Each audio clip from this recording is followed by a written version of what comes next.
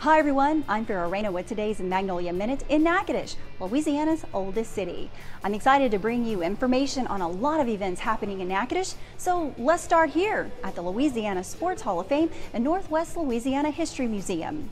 Its Made in Louisiana presentation and lecture series continues with a popular topic, community coffee. Named after the community of friends who enjoyed it, Community Coffee has been Louisiana's most popular brand since 1919. This presentation will be held on Tuesday, August 26th at 6 p.m. right here at the museum. The event is free and open to the public.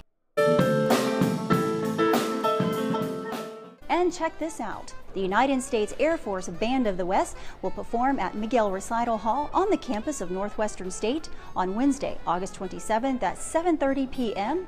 Come on out and show support for our airmen. And if you're a football fan, join us for the season and home opener as the NSU Demons take on Missouri State Thursday, August 28th at 6 p.m. right here in Turpin Stadium. And don't forget to wear your white, Demon fans. This is the whiteout game, so come support your Demons.